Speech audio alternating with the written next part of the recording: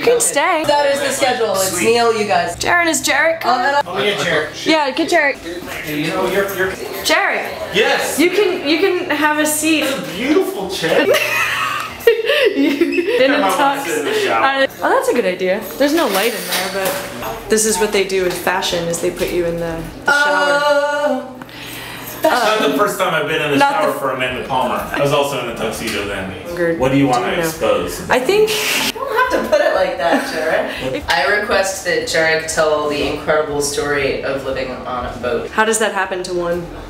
My family made some friends that were really into sailing, and then they heard about people living on boats, and they decided that that was something that they wanted to do. I'm on a boat, motherfucker! What were they doing before they went on the boat? My dad was in a crazy experimental band. Their own synthesizers built into old-fashioned scuba masks, and they would play the synthesizers with their tongues. They would dress up in loincloths and try to summon the essence of Conan. Our band is so disappointing. I know. That, like, everything all we're doing is putting on some fucking eyeliner and playing everything guitars. I do is disappointing. No matter how weird I try to get, I'll never be as weird as my dad. So they bought a boat, and we moved on when I was how old were you? 4 years old, I think. And I lived on the boat from 4 until like 19 or something. Holy shit. So my whole life, basically. Size of the boat? 37 feet. 4 people. 4 people. What? I was the shorty too. I mean, my mom's the shorty, I guess. The shorty. Yeah, my dad's 6'7", and my brother's 6'5.5", and I'm 6'5", I think. Fuck. There was one spot in the boat that we could all stand up in, and every once in a while we'd all stand up. We'd be like face to face and just be like, "What's up?" Doesn't this feel good? It was literally this big of a space, you know. So we just stand there. So can I ask a question? Yes. How does living on a boat that size prepare you for or make you more or less comfortable living on a tour bus and living out of dressing rooms and bathrooms? The tour bus is very similar. It's kind of refreshing being on the bus.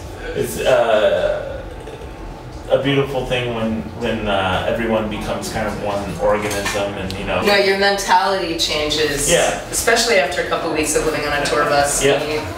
You kind of, there's also like the privacy issues of like, yeah. You learn how to be alone around people. Yeah. What do you guys mean?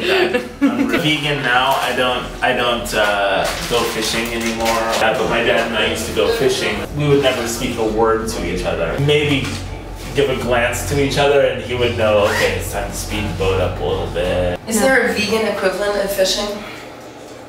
Really? I can't even get into farming or gardening or like flowers.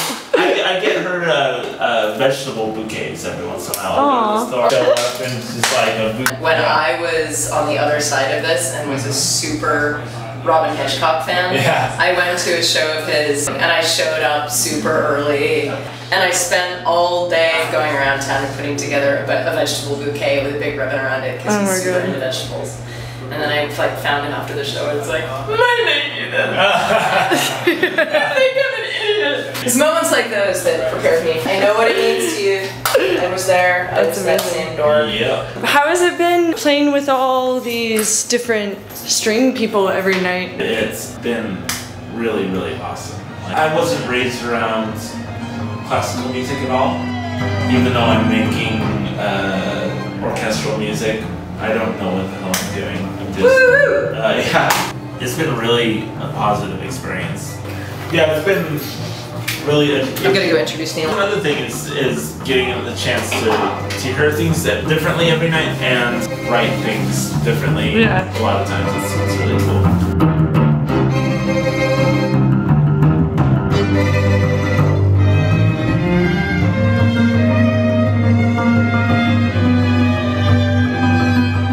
Let's do one of those. Can I? Oh, will you flush? Yeah. I'm ready. I'm so ready. You ready? I think I'm ready. Now, wait. Now you're ready. Oh my God! It's such a ritual.